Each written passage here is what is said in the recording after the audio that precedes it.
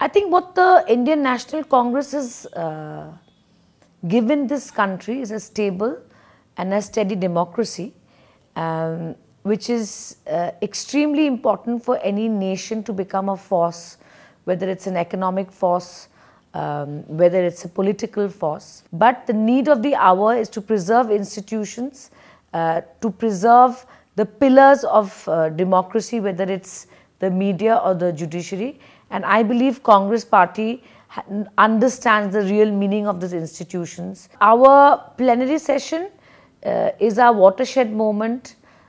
It's historical for all of us because a new president has taken charge.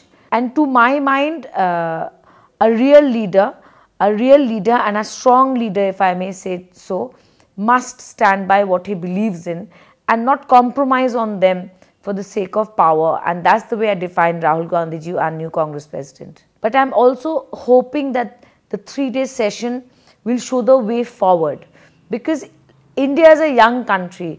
They want to know that which political party will meet their aspirations, whether it comes to jobs, whether it comes to safety and security.